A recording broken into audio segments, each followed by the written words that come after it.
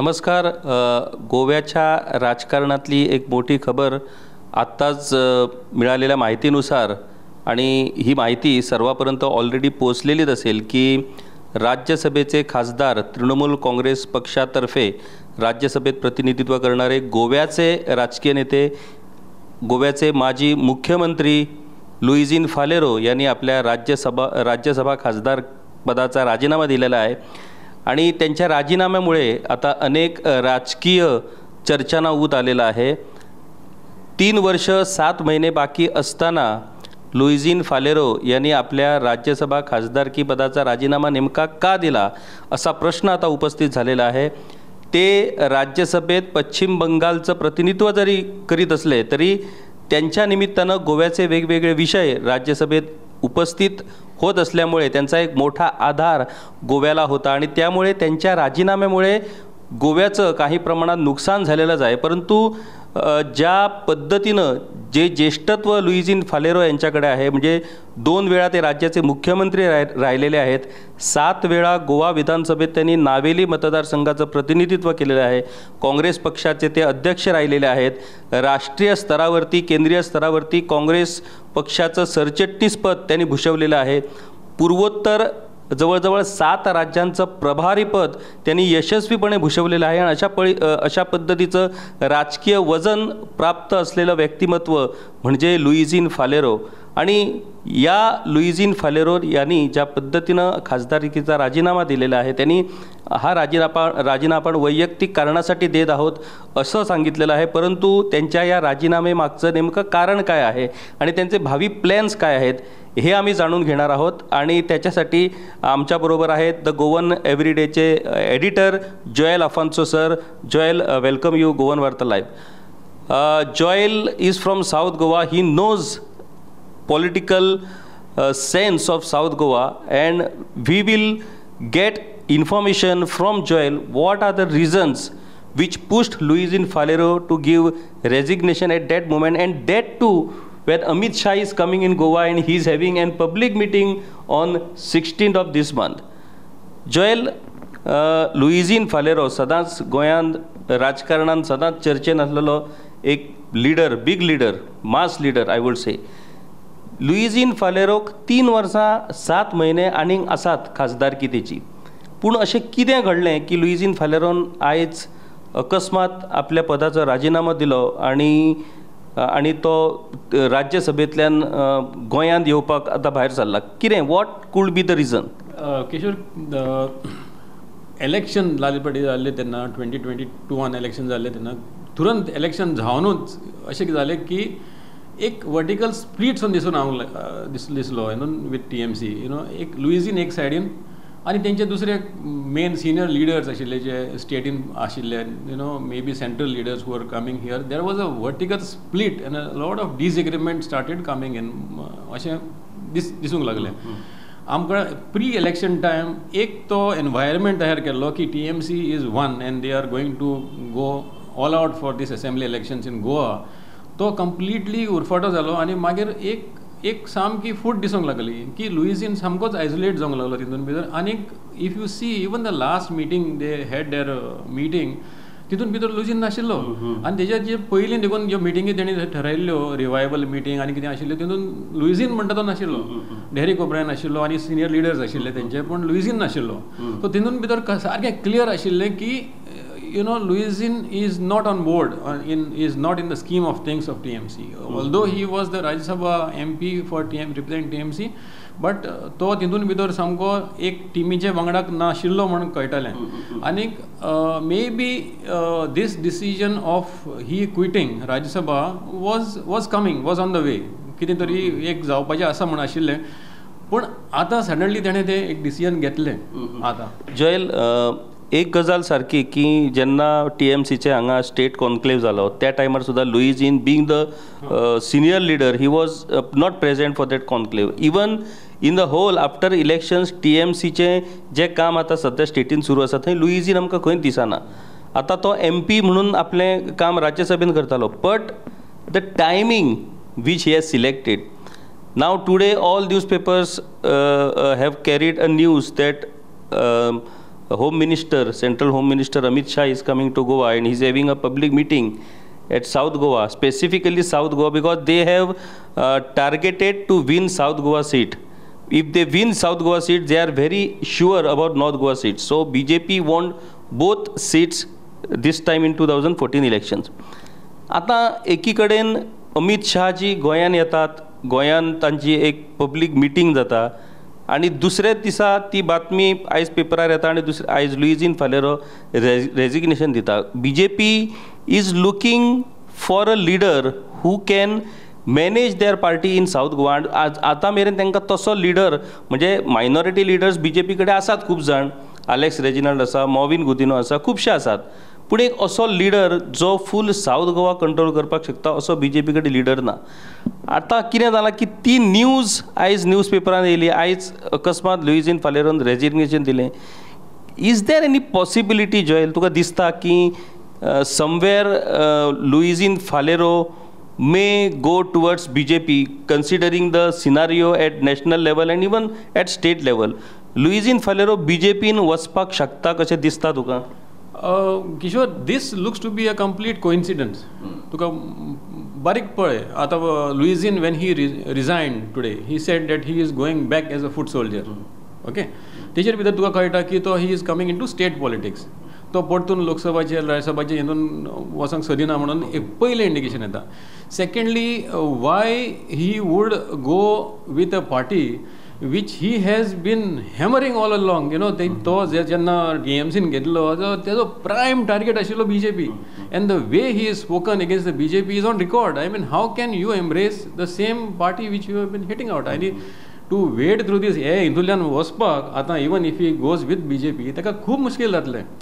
Secondly, is the BJP ready to dump their candidate sitting आमचो तेंचो तो आतां कॅन्डिडेट तेणी तयार केल्लो आसा तो, is it possible for them to just dump him and get another face? Is there another question? Third question is whether the BJP will depart from tradition and opt for a minority face. Because BJP, if you see, traditionally has been sticking to a majority face in the Lok Sabha. Are they ready to take that chance? Secondly, what is the level of traction which Luizinho Faleiro will get? See, थिंगा बेंगोलाची गजाल दुसरी आशिल्ली. बेंगोलाक that was a kind of a walkover because of Mamta. Here it is going to be a tough fight. Is Luizinho going to be ready for that kind of a fight? To put everything across, and then, you know, at his fag end of his career where he is actually, you know, walking towards retirement. Is it that can be a game plan for him? No, I don't think that can be a game. ताणें एक सांगलां पण खूब suspense दवरला. कित्याक, see, the only option which I feel that he can practically think is if he gets a recall from the Gandhis. Yeah, that is very important, Joel. आता Rahul Gandhian Bharat जोडो यात्रा काढली, त्या उपरांत ज्या तरेन आयज कर्नाटकान काँग्रेसीचें पोजिशन स्ट्रॉंग जाला BJP मुखार, आणि BJPक ज्या पद्दतीन आयज कर्नाटकान काँग्रेस फायट दिवपाक सोदता ते जर तूं पळयत गेल्यार काँग्रेसीन खंय तरी सिच्युएशन मातशें पॉझिटिव्ह तयार जाला.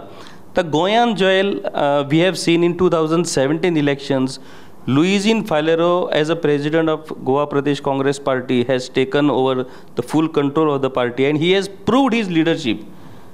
Biggest त्या टायमार 2017च्या इलेक्शनान सगळ्यान व्हडलो पक्ष म्हणून काँग्रेस पार्टी निवडून येयली. मागीर चीफ मिनिस्टराच्या पोस्टा वयल्यान त्यांची इनफायटींग जाली आणि मागीर BJPचें सरकार जालें. जेन्ना लुइझिनो फालेरोन काँग्रेस सोडली त्या उपरांत काँग्रेसीची जर जोएल आमी परिस्थिती गोंयची पळयत जाल्यार खूपच म्हणजे बिकट जाल्लेली आसा. त्या टायमार ते सगळे आमदार 10 आमदार BJPन येयले, आतां उरलेले आमदार परत BJPन येयले. दिगंबर कामत आयज काँग्रेसीन ना, काँग्रेसीन व्हडले व्हडले बाबू कवळेकर आयज काँग्रेसीन ना, आणि काँग्रेस पक्षाची आयज परिस्थिती अशी जाला की एकूय व्हडलो लिडर आयज काँग्रेसीन उरोंक ना. ह्या परिस्थितीन being a loyal soldier, he is to always say that I am the loyal soldier of the party.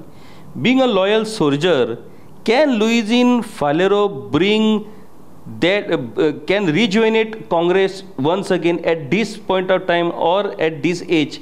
See, आता पळय Luizinho समज ताका परतून इन्विटेशन आयलें Okay, it has to come from the high command because he is the guy who is left the party and gone. So basically now कित्याक आतां काँग्रेसाकूय एक खूब मुश्कील सिट्युएशन जातलें because their policy is not to get the defectors back again. Now if you are getting a person back again, then you are opening ते खूबशी तूं open करतलो आनी आन्सरूय खूब दिवचें पडटलें. But having said that, Luizinho हाडप म्हणजे would be a very strategic master stroke because जे लुइजिनाचे एक्सपिरियन्स एंड जे लिडरशीप तेजी आसा तितून भितर तो एकटो येवचो ना. किशोर मतीन दवर तेजे बरोबर तेजे सगळे जे मनीस आसा सपोर्टर्स आसा वर्कर्स आसा तेय वांगडा तेजे येतले. सो तितून भितर तेका खूब एडवांटेज आसतली काँग्रेसाक because in the current setup Congress is completely in टॅटर्स. आजून परतून ते डिफेक्शन जावन आनी कितें उरलेलें आसा तें सारकें ना. सो परतून तूं तें हें करतलो जाल्यार म्हाका दिसता Luizinho could be the man for Congress. जल आणि एक गजाल आमी पळयता की आतां लोकसभा इलेक्शन्स 2024 जावपाचे आसात.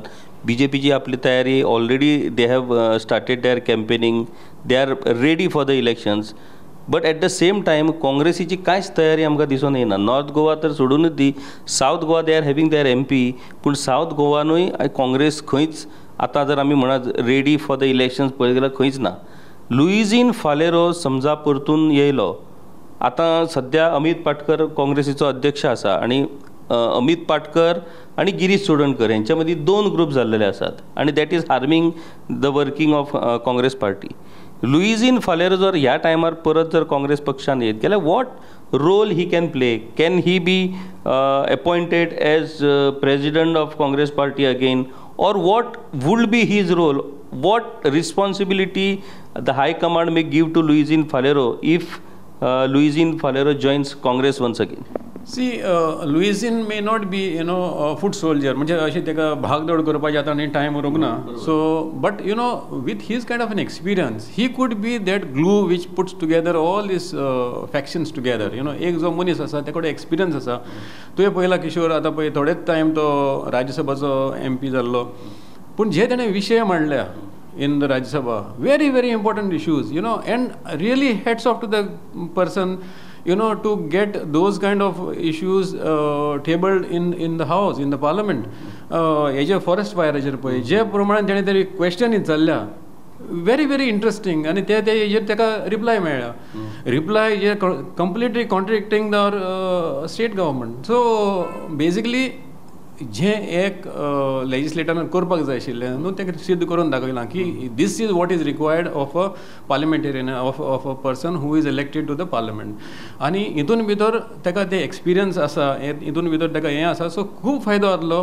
हे सगळे कोण तुटलेले फुटलेले आसा काँग्रेसाचे आतां म्हणजे तांकां ते एकठांय हाडून एक मुखार व्हरपाचो तेका होच म्हाका दिसता एक चान्स आसतलो काँग्रेसाक. जाल्यार म्हाजो लास्ट क्वेश्चन, लुइझिनो फालेरोचो आतां एजूय जाल्लेली आसा.